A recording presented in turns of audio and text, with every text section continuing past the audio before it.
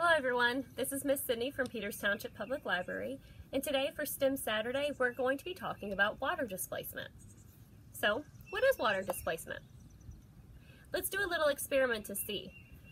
Over here I had a container of water filled to the brim, and I have 5 bananas.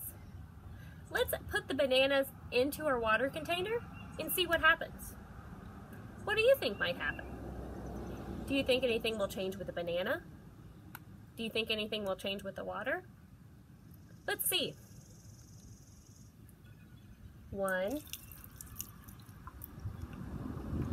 2, 3,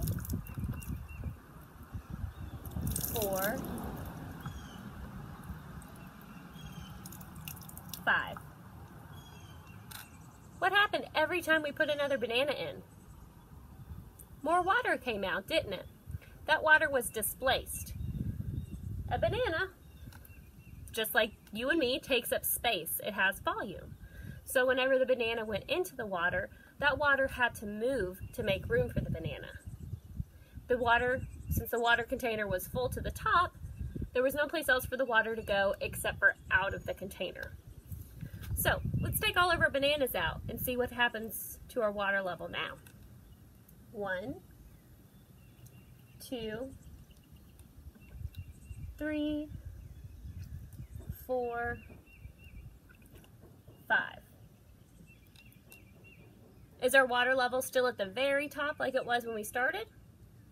No, it's come down some, hasn't it? That water was displaced earlier and came out of the container, so it can't get back in on its own.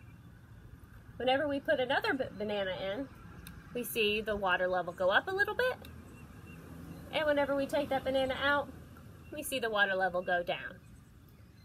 So water displacement is whenever you put something into a liquid and the liquid has to move to make room for it.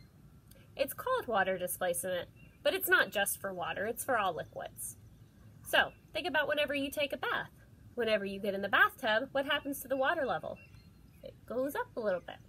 And whenever you get out of the bathtub, what happens? That water level goes back down. The same thing happened with our bananas today. So, thanks for joining us for STEM Saturday for an easy experiment about water displacement. Now go displace some of your own water. Bye.